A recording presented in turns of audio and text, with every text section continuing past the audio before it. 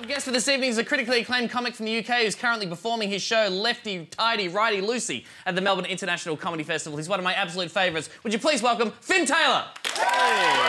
Hello. Hey, everyone. Hey, Tom. Hey, hello. My name's Finn. I'm a man, and born a man, now live as a man. Just thought I'd clarify that.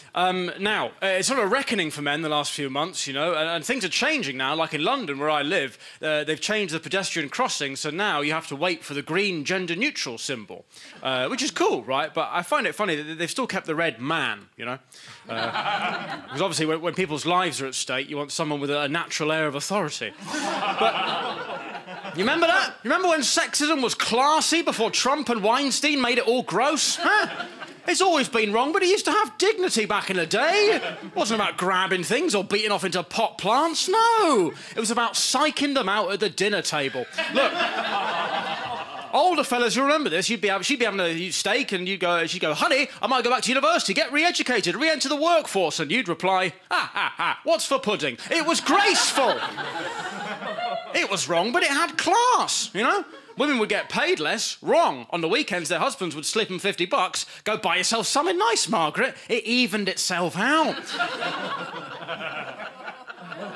Gender pay gap's still an issue, obviously, you know, especially in the UK now. Companies are having to release their figures, and it's shit, you know. Women get punished financially for having kids, and men don't, and that's rubbish. But at the same time, you have to take time off.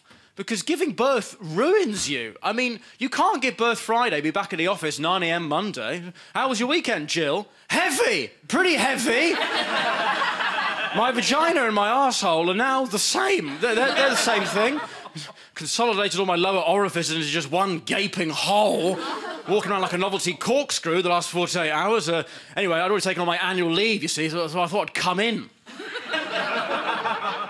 You have to take time off, but no, it's a strange time, you know. I find it quite funny how men can't deal with this kind of harassment stuff, like even the good guys. Like, I've got a friend who's a real good guy, you know, like one of them.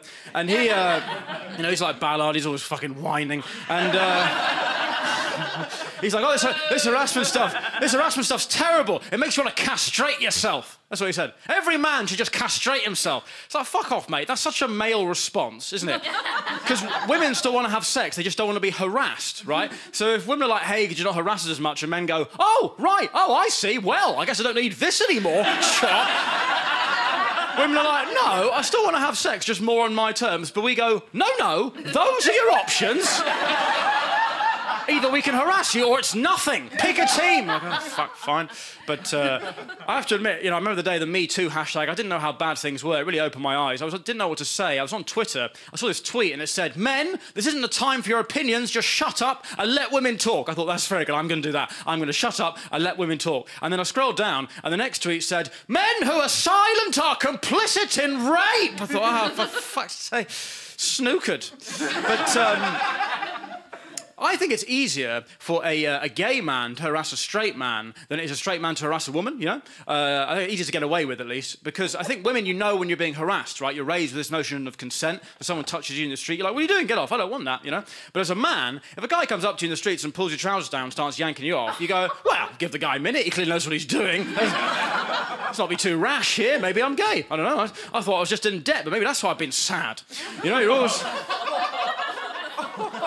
Because sexuality's fluid now. I don't know if you know this. It's not possible to be 100% straight. The most you can be is like 90% straight and 10% gay. But that's very weird for me because all my relationships have been with women, all my sexual experiences with women, you know, all my Google searches and shit, they're all women, you know. So it's a very strange time for me because I've never had a gay thought, but I know one's coming. You know, so I'm a bit on edge. Ooh, I quite want to have it now while I'm young. It's better to know young, isn't it? Also, I don't think penises age that well. I think they really take a beating over the course of their lives. Hey, like I'm 27, my dick's like 112. There's like a Japanese woman you read about on BuzzFeed that will not die.